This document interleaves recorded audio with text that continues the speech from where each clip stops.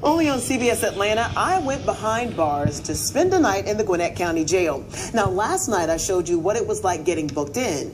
Tonight, I'm taking you on lockdown, and I'll introduce you to some of the women I met there in tonight's JaQuitta's Close-Ups. Hear their stories and see what life is like behind bars.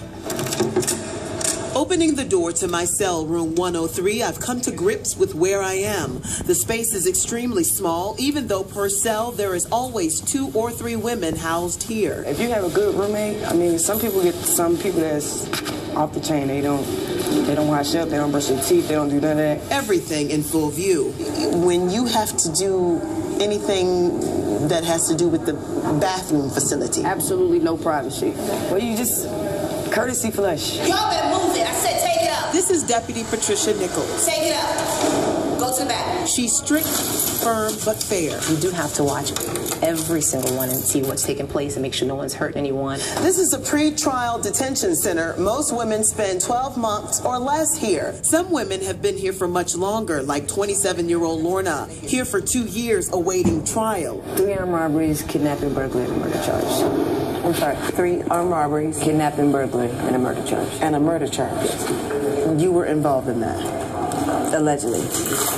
The first 6 months, 8 months was the worst. First week, they put me in 53 watch, suicide watch, because of my charges.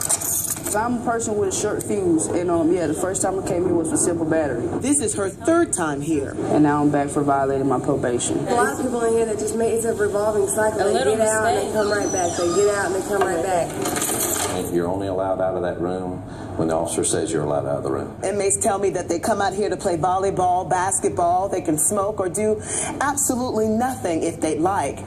They also tell me if it's a good day, they get about an average of 3 hours of free time. You're just given basic necessities, personal hygiene items, and 3 meals a day. One sugar, 1 sweet and low. Steward call is always the highlight of the week.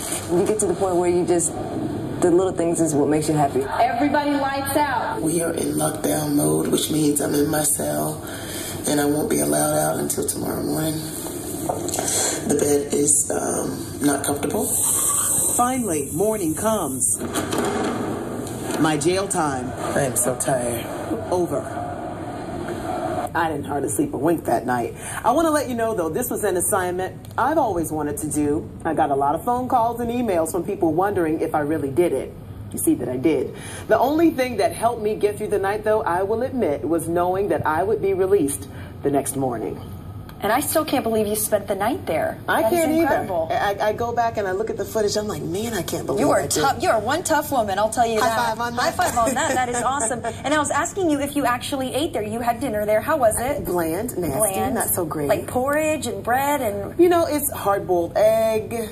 It's a little thing of juice. It's white bread. Just the basics. Just the basics. It's not a hotel stay. It's jail. Yeah. Well, yeah. It's just amazing you did that, and it's great to see an inside look. Thanks. Very eye-opening.